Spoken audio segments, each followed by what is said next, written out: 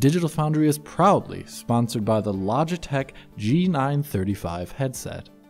This year's E3 delivered some impressive new Switch software, but hopes that Nintendo would reveal its hotly rumoured hardware revision, or revisions, proved fruitless. The eagerly anticipated new Switches failed to materialise, but I suspect they will be appearing in the not too distant future, and while we know nothing about physical form factors beyond the rumours, the silicon at the heart of the new hardware is starting to come into focus. The standard Tegra X1 found within Switch is evolving, and the evidence exists to demonstrate that both the mooted Switch Mini and Switch Pro are possible targets, offering improved performance, better battery life, and perhaps even both. The Switch hardware upgrade story starts last year, specifically around March 2018, when Nintendo released the 5.0 version of its system software, which is known internally as Horizon. Support for the standard T210 version of the Tegra X1, codenamed Logan, was joined by a new, hitherto unknown revision, T214, also referenced as Mariko. NVIDIA's Tegra codenames are based on the names of superheroes, Parker being Tegra X2 for example, but Mariko is something different. Back in the day, in the Marvel comics, she was a love interest for Logan, Wolverine. So the obvious inference here is that this is a partner chip, not a new product.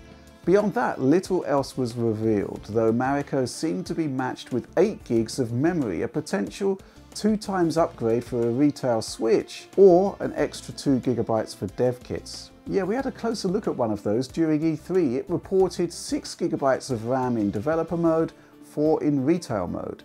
But what T214 Mariko actually is and how it differs from the standard Tegra, not immediately obvious, but it seemed to go beyond patching the security links that have made the Switch such fun for hackers to play around with in the last few years.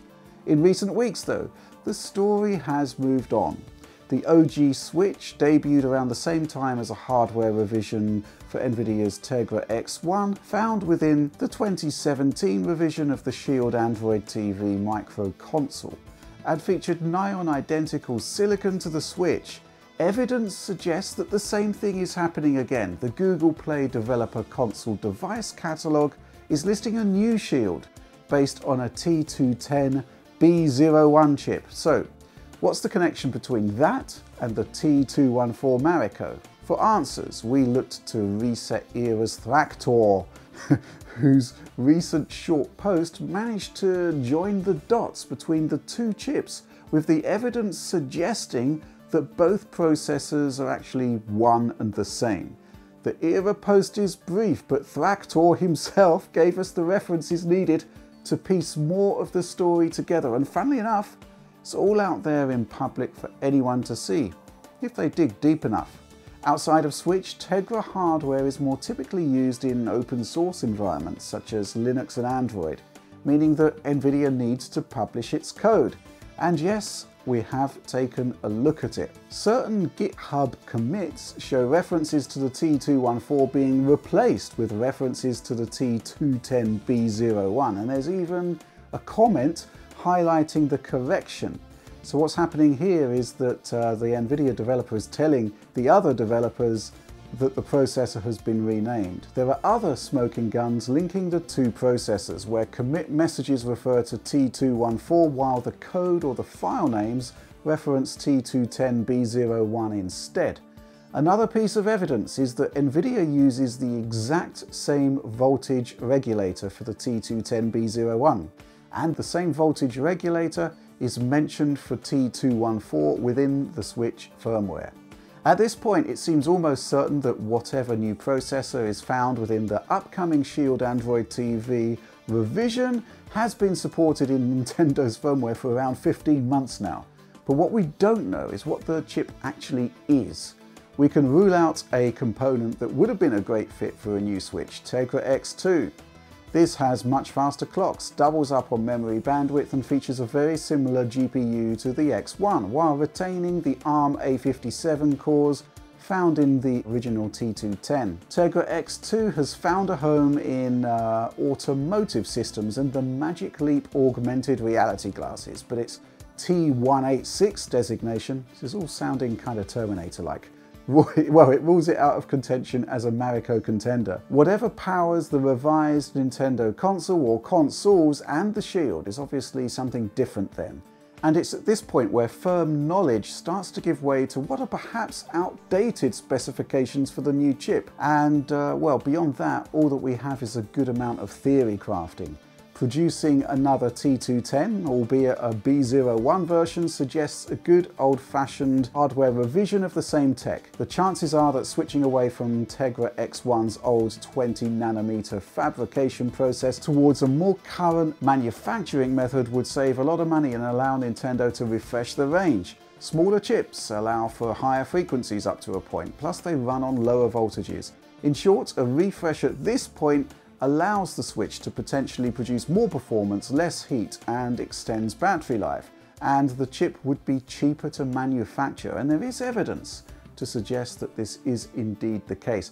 DVSS tables for the T210 B01 are available, and they can be compared to the standard X1.